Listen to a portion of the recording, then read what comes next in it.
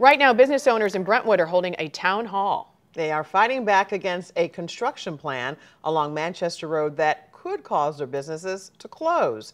Annie Krall is live in Brentwood after hearing from angry business owners and the city. Annie. That's right. The meeting is just getting underway, and back in July of 2023, the Brentwood Board of Aldermen unanimously approved a $436 million redevelopment agreement with Green Streets Real Estate Ventures LLC. Yet this 6 p.m. meeting tonight is about airing the grievances here at Time for Dinner, giving those business owners a chance to talk and have the local area people who live in the neighborhood know a little bit more about what they stand to lose. Time for Dinner is a Brentwood meal prep business that's been here for 20 years. Co-owner Amy Stanford is frustrated by the city's plan to knock down many of these businesses to construct the approximately 77-acre Manchester Road corridor, calling them, quote, blighted. We're fine. We're busy and doing well, and why would we be blighted?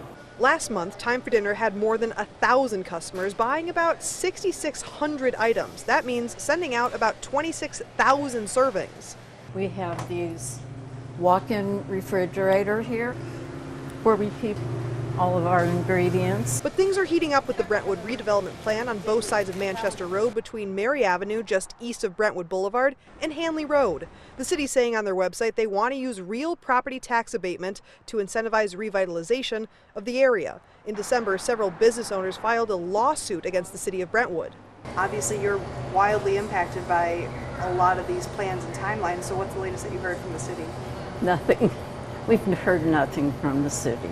When we asked Tuesday, the city said they had no comment on the Manchester Road corridor or redevelopment, quote, as the area is under ongoing litigation.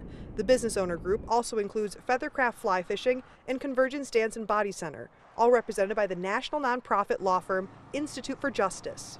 We've brought a lot of people to Brentwood, and a lot of people who enjoy coming here, and so we want to stay. We've got a good thing going, and we want to keep it going.